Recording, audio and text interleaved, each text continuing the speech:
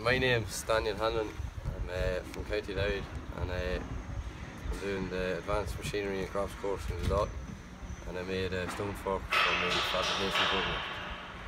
Put a hydraulic ram on it so it can tip out fully and I can go down into the ground, pick up a stone and lift it out of the ground. So we're growing spuds at home, so it's just handy if there's a stone in the middle of the bed, just to get down into the bed and take the stone out. I found the ram at home in the yard and I got it shortened to the right size I wanted it, and the pins, I made all them at home on the lathe, and so I didn't have to pay them at all. So, okay.